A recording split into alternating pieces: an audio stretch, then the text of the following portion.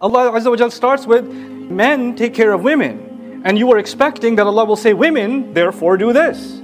But instead of saying women, He said, فَالصَّالِحَاتِ. Then as a result, therefore, good women. He doesn't even say women, He says good women, as if Allah expects the first thing for women to be is good.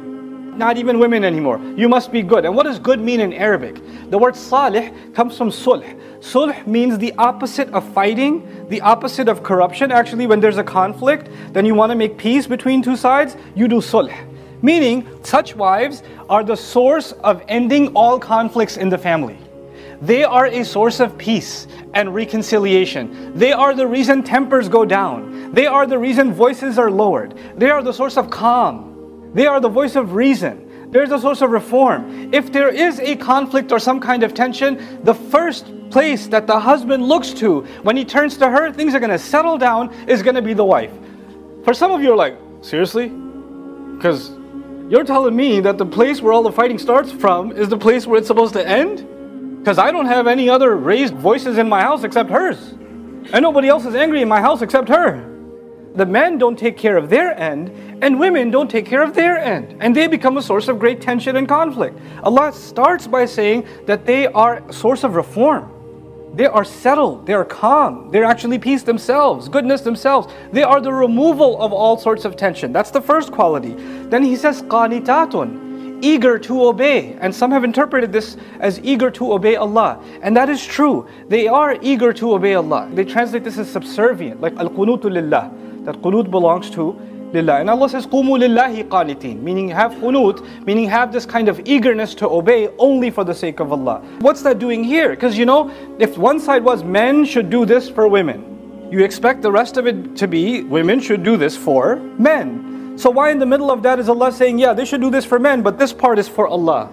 Well, the reason that's there is because women should remember that when they are being a source of calm, and when they are providing peace and sakina in the household, they need to realize the only one who can keep a household calm is them.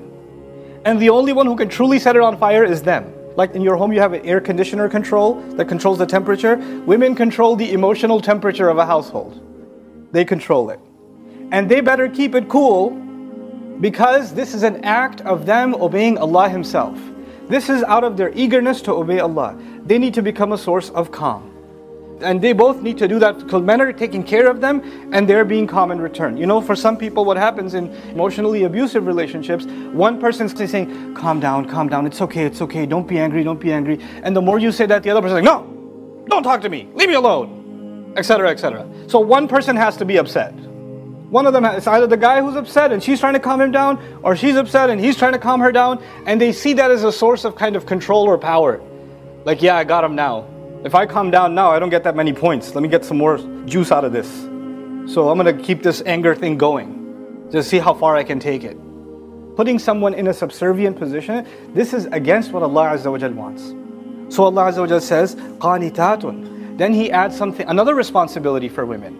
He says, hafidhatun lil ghayb. They guard the invisible. What does that mean? It means that when the husband's out at work, they're not doing anything the husband wouldn't have wanted them to do. They're not talking to anybody who the husband wouldn't have wanted them to talk to. They don't have any friends that the husband didn't approve of. They're not having any conversations that are behind his back. Conversations that are private between husband and wife are not being shared with her mother or her sister or whoever else, because they're supposed to guard that. There's a privacy between a husband and a wife. And now if there's an abuse situation and he's beating you or he's cussing you or he's doing some crazy things to you, then you need to get somebody who can actually help. Not just somebody to talk to, but somebody who can come in and intervene. That's talked about in the surah later on. But when it becomes a habit, I just need to talk to somebody, and you're just railing on the husband, or you're sharing things that he asked you to keep private, or you have connections or friends or associates or company, or you're going to places where he would never have wanted you to go to. Had he seen you there, he would have been really upset or really hurt, and you're still doing that anyway, and in your head, well, he didn't find out, so it's okay. Allah says, hafidhatun lil ghayb. They have to guard what is invisible. Part of the meaning is what is invisible to him. Bima hafidhallah, because of what Allah ordained should be guarded. Hafidhatun lil ghaybi bima hafidhallah. They have to guard what is in the unseen because of what Allah has decided to guard. So they're not supposed to be keeping secrets from their husband. They're not supposed to be having passwords on their phone, and the husband says, can I see your phone? No. Why? No. Hold on a second, let me erase everything. Okay, now you can see it. Why?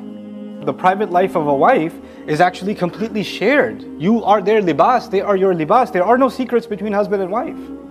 You're supposed to be completely open with each other. Rasulullah sallallahu alayhi wa sallam would share secrets with his wives. With asarra an-nabiyyu ila ba'di azwajihi haditha. When he shared a secret with his spouse. In his most private and most difficult moments, he turned to her. If you can't be each other's clothes, you know when somebody's wearing clothes, there's nothing between the clothes and your body, is there? Have no secrets between yourself and them. That's the description of a spouse, a husband and a wife. So when you're not able to guard that, and what is meant to be just for the husband and what is meant to be just for the wife is going somewhere else, then that's a violation of what women are supposed to do. فَالصَّالِحَاتُ قَانِتَاتٌ حَافِظَاتٌ لِلْغَيْبِ بِمَا حَفِظَ اللَّهِ.